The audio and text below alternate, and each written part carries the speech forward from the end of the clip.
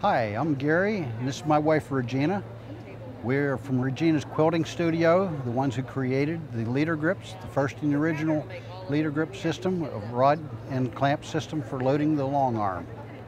What we do is we start out by putting a dowel rod in the end of the leaders. A lot of the leaders already have a casing. If not, you may have to sew a 3/4 inch casing on the leaders you have, but we're going to put a dowel rod in there. I don't have a dowel rod, it's 8 or 10 foot long, so I want to join them together. We join them together with a little piece of electrical heat shrink. Looks like that when you get it in our kit. Slides over the dowel rod where the joint is. Heat it up with a hot air gun. It shrinks down, holds it, lets it be flexible, but it holds it together.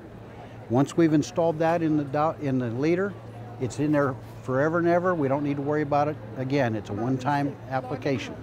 So we're ready to load a quilt. We start out with the center of the fabric in the center of the leader, same as if you were pinning it on. We put a mini grip there.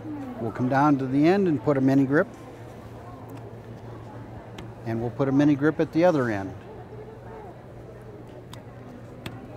Then we're ready for the longer grips.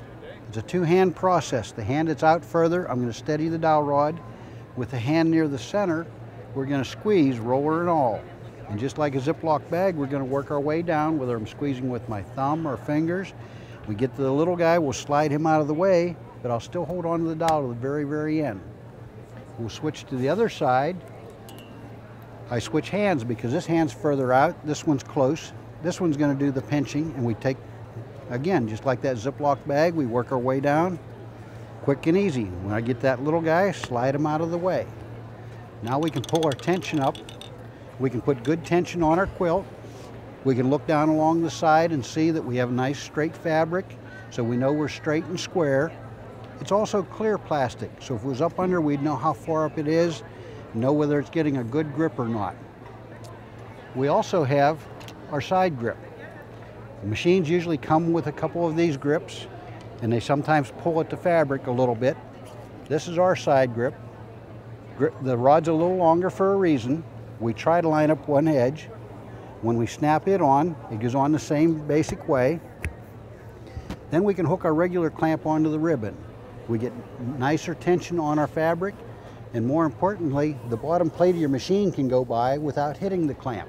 So now we can sew up closer to that edge without that bottom plate being an issue. If you notice, we have a 10-inch clamp on an 18-inch opening. We don't need to go wall to wall to get nice tension. Also, I mentioned the rod was a little longer. I need something to hold on to whenever I go to take that off. We have these in 4 sizes. We make a 6, a 10, a 14, and an 18. They sell for $15 a pair, no matter the size. And on our main leader grip system, if you do all 3 leaders, we have kits from 8 foot up to 12 foot, depending on how long your leaders are. They sell for $89. And when you're all done, it's time to take the quilt off the frame. All you have to do is pull them off. No pins, no blood, no DNA left behind. Thanks for watching. Look for us at the Leader Grip booth at the next AQS Quilt Week.